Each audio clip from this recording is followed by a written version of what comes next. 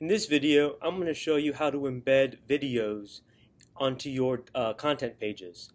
There are a couple of ways to do this, and I'm going to show you how to embed a video from YouTube using two different methods, and then how to embed a video that you record right from Canvas.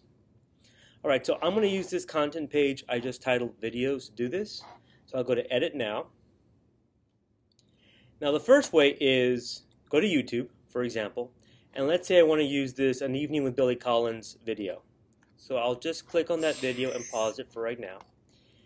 Come down to Share. I want to embed. So I'll just copy this embed code, come back here, come back to HTML editor, because I'm going to put HTML in, paste it, go back to rich content, and there it is. Now if I just save that, go back to the main page, there's the video. Alright, let's go back to edit. That's one way to do it. Let's click down here. Another way is to use the native YouTube app here on the editor menu. So I'm going to click on that. And I want to look again for Billy Collins. It's right there. I'll just click embed.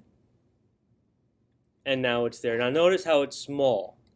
Let's change that up. So I'm going to delete that. Come back over here. Come back to YouTube. Put in Billy Collins, and I'm going to show you a few options you have.